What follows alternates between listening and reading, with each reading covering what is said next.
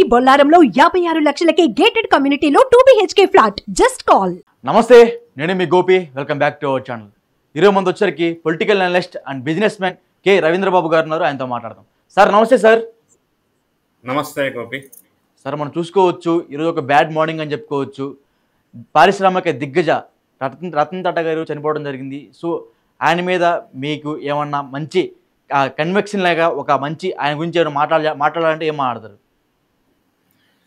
గోపి, రతన్ టాటా గారు ఇక లేరు అన్న విషయం నాకు చాలా బాధ కలిగించిన విషయం. అవును, ఎందుకంటే ఆయన భారతదేశ పారిశ్రామిక రంగానికి దశ దిశ చూపించిన ఒక పారిశ్రామికవేత్తే కాదు, ఒక మానవతావాది, అందరికీ ఆదర్శప్రాయమైన బిజినెస్ ఎథిక్స్ ఉన్నట్టుగా టాటా గ్రూప్ ని నడిపిన మహానుభావుడు.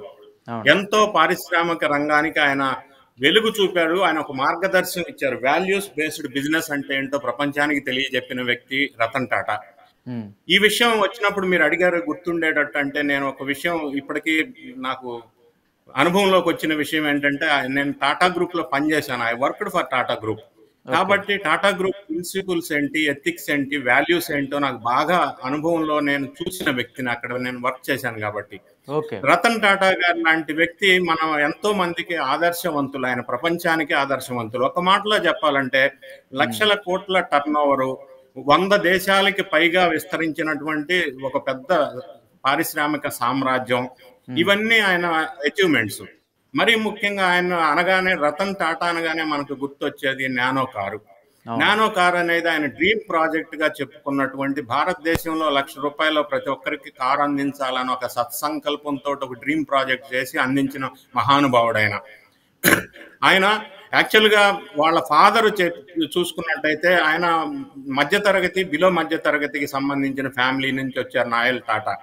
అయితే వాళ్ళు గుజరాత్ రాష్ట్రానికి చెందిన వారు. అయితే వాళ్ళ ఫాదర్ ని జేఆర్డి తాతా గారు దత్తత తీసుకోవటం వల్ల వీళ్ళు ఈ టాటా కుటుంబాల్లోకి వారసులుగా రావటం జరిగింది. ఆ నేపథ్యం తర్వాత ఈ రతన్ టాటా గారు కూడా ఫారిన్ లో, యుఎస్ లో చదువుకొని రావటం, అక్కడ చదువు అయిపోయిన తర్వాత మళ్ళీ ఇండియాకి వచ్చిన తర్వాత జంషెడ్పూర్ లో టాటా స్టీల్స్ లో ప్రొడక్షన్ లోనే నార్మల్ ఎంప్లాయీగా జాయిన్ అయ్యి, ఎందుకంటే షాప్ ఫ్లోర్ లో పనిచేయటం వల్ల టెక్నికల్ మెళకువలు చాలా తెలుసుకోవచ్చు అన్న ఉద్దేశంతో షాప్ ఫ్లోర్ లోనే చిన్న స్థాయిలో ఎంప్లాయీగా జాయిన్ అయ్యి, టాటా అనే ఒక సామ్రాజ్యానికి 21 సంవత్సరాలు చైర్మన్ గా పనిచేసి 10,000 కోట్ల టర్న్ ఓవర్ ని లక్షల కోట్ల టర్న్ ఓవర్ తీసుకురాగలిగినటువంటి మహానుభావుడు ఆయన. ఇంకో విషయం నాకు గుర్తుంచే అంశం అంటే, ఒకప్పుడు టాటా మోటార్స్ ఏదైతే ఉందో అది కొద్దిగా లాస్ లో ఉండి ప్రాబ్లం గా ఉన్నప్పుడు ఆ సంస్థని అమ్మేయాలని చెప్పి వేరే కంట్రీలో ఉన్న ఫోర్డ్ కంపెనీకి ఈయన అప్రోచ్ అవ్వడం జరిగింది. అయితే ఆ ఫోర్డ్ కంపెనీ వాళ్ళు అప్పుడు ఈ టాటా మోటార్స్ ని అక్వైర్ చేసుకోవడానికి సుముఖత చూపించకపోగా కొద్దిగా హేళనగా చూసి వెనక్కి పంపించడం జరిగింది. ఇదే సీన్ కట్ చేస్తే, ఆ తర్వాత కొన్ని సంవత్సరాలకి ఇదే టాటా మోటార్స్ ఫోర్డ్ కంపెనీని అక్వైర్ చేయడం జరిగింది. సో ఈయన ఏంటంటే, ఒక వాల్యూ బేస్డ్ ఇండస్ట్రీలో, బిజినెస్ లో ఎలా ఉండాలని తెలియజెప్పిన మహానుభావుడు ఆయన. ఇంకా ఆయన గురించి నాకు ఇంకా గుర్తొచ్చే అంశం ఏంటంటే, ఆయన సమాజానికి లేకపోతే ప్రపంచానికి ఇచ్చిన సందేశం ఒక 2-3 మాటల్లో చెప్పాలంటే, ఆయన ఏమంటారంటే, నన్ can destroy iron but its own rust can, like wise none can destroy a person but their own mind set can అని అంటారు. ఇంకా ఆయన చెప్పిన సందేశం ఇంకొకటి నాకు బాగా గుర్తుండేందంటే, take the stones people throw at you and use them to build a monument.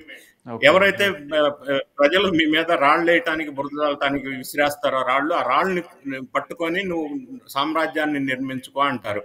If you want to walk fast walk alone, but if you want to walk far walk together అని కూడా ఆయన సందేశం ఇచ్చారు.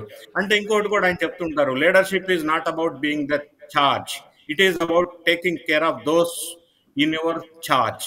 ఈ విధంగా ఆయన గొప్ప సందేశాన్ని ఇచ్చారు. ఇంకో విధంగా మనకి ఒక అందరికీ ఇండస్ట్రీలో చెప్పుకునే ఒక ఎగ్జాంపుల్ కూడా నాకు బాగా గుర్తుంది. టాటా గ్రూప్ ఒకసారి ఆయన ఒక కంపెనీకి విజిట్ చేసినప్పుడు అక్కడ ఎంప్లాయీస్ తో ఎక్కువ ఇంటరాక్ట్ అవుతుంటాడు. ఆయన ఎంత నిస్వార్థమైన గ్రౌండ్ టు ఎర్త్ పర్సన్ అంటే ఆయన కారును కూడా ఆయన స్వయంగా డ్రైవింగ్ చేసుకుంటారు. ఆ ఏజ్ లో కూడా డ్రైవర్ అవసరం లేదని. రెండోది, అంత పెద్ద పొజిషన్ లో ఉండే కూడా సెక్యూరిటీ చెక్ చేసుకొని ఆయన స్వయంగా ఆయన ఆఫీసులోకి ఎంటర్ అవుతారు. అది ఆదర్శం అంటే, అది ఆయన రోల్ మోడల్ గా నిలబడటానికి కారణం. ఇంకొక సంఘటన కూడా చెప్తా ఉంటారు ఇండస్ట్రీస్ లో. ఒకసారి ఆయన ఇండస్ట్రీ విజిట్ కి వెళ్ళినప్పుడు నార్మల్ స్థాయి ఎంప్లాయీస్ తో మాట్లాడుతున్న సందర్భంలో కొంతమంది ఎంప్లాయీస్ జస్ట్ చిన్న కంప్లైంట్ చేశారు. Sir, executives, officers, managers toilets చాలా నీట్ గా మెయింటైన్ చేస్తున్నారు, వేరాజ్ లో క్లాస్ వర్కర్స్ టాయిలెట్ చాలా మెయింటెనెన్స్ సరిగా లేదు, పూర్గా ఉంది, గలీజ్ గా ఉంది అని ఒక చిన్న కంప్లైంట్ ఇచ్చారు. ఆ సందర్భంలో టాటా గారు అక్కడున్న కంపెనీ హెడ్ ఎవరైతే ఉంటారో మేనేజర్ ఆయన్ని పిలిచి ఇది రెక్టిఫై చేయడానికి ఎంత టైం పడుతుంది అన్నారు.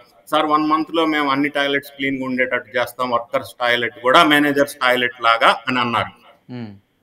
అప్పుడు రతన్ టాటా అన్నారు, లేదు 1 month టైం అవసరం లేదు, ఒక్క 2 minutes టైం ఇవ్వండి అని చెప్పి మేనేజర్ టాయిలెట్ బోర్డు తీసేసి వర్కర్స్ టాయిలెట్స్ దగ్గర పెట్టారు. వర్కర్స్ టాయిలెట్ బోర్డు తీసి మేనేజర్స్ టాయిలెట్స్ దగ్గర పెట్టారు. సో అప్పుడు ఒక్క నిమిషమైన వినూత్నమైన ఇన్నోవేటివ్ ఐడియా వల్ల టాయిలెట్స్ అనే ఒక చిన్న సమస్యని వర్కర్స్ అడిగిన దాని వల్ల ఆయన సాల్వ్ చేయగలిగాడు. అంటే ఒక ఇన్నోవేటివ్ థింకింగ్, ఒక క్రియేటివ్ థింకింగ్ ఉన్న వ్యక్తి, అందరికీ ఆదర్శంగా ఉన్న వ్యక్తి.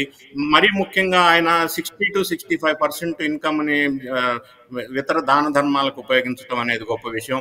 ఆ సందర్భంగా మనం గుర్తు చేసుకున్నట్టయితే కోవిడ్ సందర్భంలో భారతదేశం అల్లాడిన సందర్భం. అటువంటి సందర్భంలో కూడా ఆయన 1,500 crores ఆయన డొనేట్ చేశాడు కోవిడ్ కోసం ఇండియాకి, ఈ కోవిడ్ తో సఫర్ అవుతున్న సందర్భంలో. అది కూడా నేను మర్చిపోలేని సంఘటన. ఏదేమైనా రతన్ టాటా లాంటి వ్యక్తి పారిశ్రామిక రంగానికి ఆదర్శమే కాదు, మనలో చాలా మందికి ఆయన నుంచి ఇన్స్పిరేషనల్ గా, మోటివేషనల్ గా తీసుకోవాల్సిన ఆయన జీవితం ఉంది.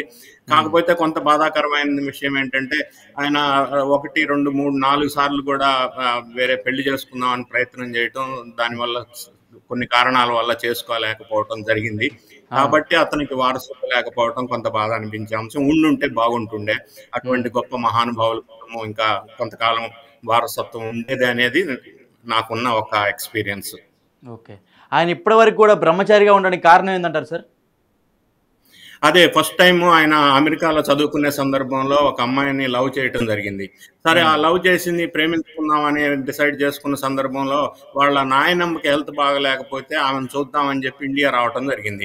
ఇండియా వచ్చే సందర్భంలో వాళ్ళు ఎవరైతే లవ్ చేశారో ఆ అమ్మాయిని కూడా ఇండియా వస్తుంది, తీసుకొని వచ్చి ఇక్కడ పెళ్లి చేసుకుందామని డిసైడ్ చేసుకున్న సందర్భం. ఇండియా రావటానికి అక్కడ అమ్మాయి రాలేని పరిస్థితి ఎందుకు ఏర్పడింది అంటే అప్పుడే ఇండియా చైనా యుద్ధం జరుగుతున్న సందర్భం. ఆ యుద్ధం జరుగుతున్న సందర్భంలో 1968 అనుకుంటాను. ఆ సందర్భంలో వాళ్ళ అమ్మాయిని ఇక్కడ ఇండియాకి పంపించలేకపోవడం వల్ల ఆ అమ్మాయి ఇండియా రాలేకపోవటం, ఇతను వాళ్ళిద్దరు విడిపోవటం జరిగింది. సో ఇట్లా ఒక అనదర్ 3 times కూడా ఈ విధంగా వివాహం చేసుకోవాలని ట్రై చేసిన సందర్భంలో రకరకాల రీజన్స్ వల్ల పెళ్లి చేసుకోలేకపోవటం. సో ఆ విధంగా ఆయన బ్యాచులర్ గానే కంటిన్యూ అవటం జరిగింది. Okay sir, okay sir, thank you sir. Thank you.